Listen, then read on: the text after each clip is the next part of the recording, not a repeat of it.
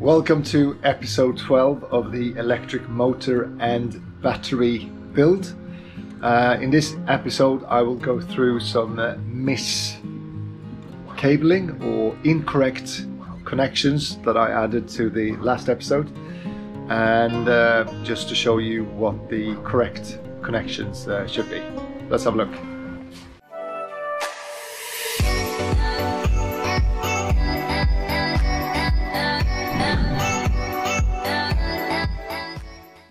Let's do a time lapse on the correct connections, and I'll go through the actual connections with you after that has been done.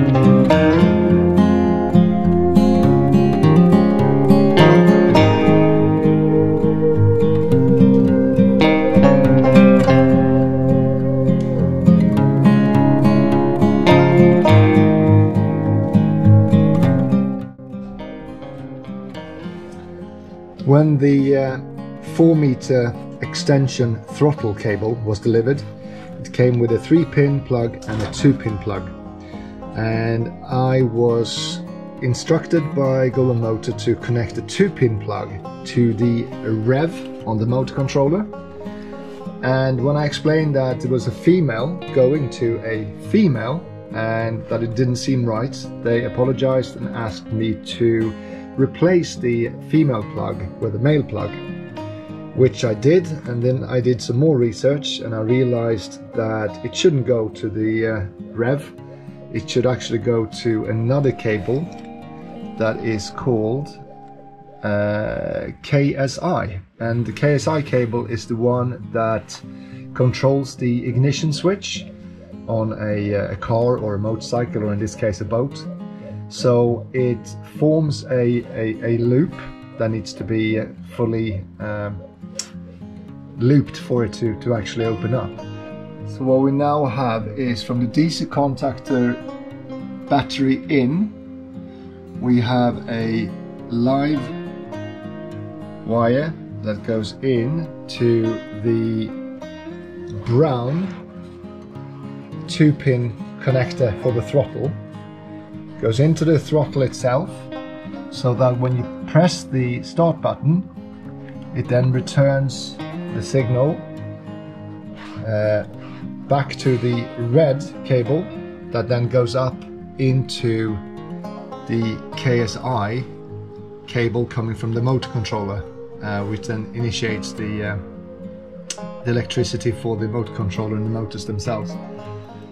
So it also takes some extra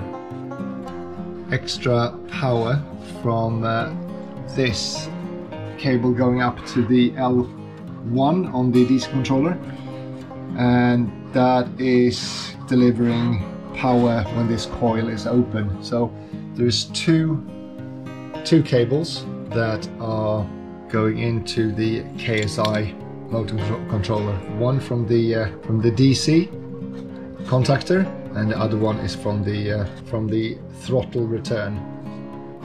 So hopefully that makes sense. We'll see how much it makes sense when I connect the battery to this to see if it actually works. So yeah. When I have connected the motors to a battery and confirmed that everything is running as it should, I will then put together a proper connection diagram that clearly shows what cable goes where and why. So I will add that to a future episode. The interesting part when I connect this to a battery is to see if, controlled by one throttle, if the RPM on both of these motors are identical. If not, then I obviously have to set that in the configuration somehow to make sure that it's spin with the exact same RPM.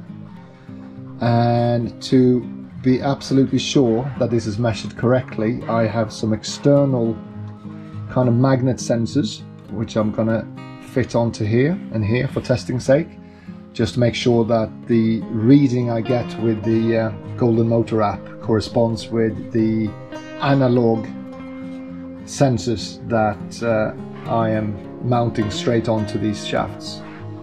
So that will be interesting as well. While I'm waiting for the 3D printer, I might as well connect the active balancer and the BMS to all the battery points. And first I thought I leave that for another day because I need to kind of take everything apart and paint it and so on, but I will have to test it so many times before I do any kind of cosmetic works to it, so I might as well connect it properly and leave it connected.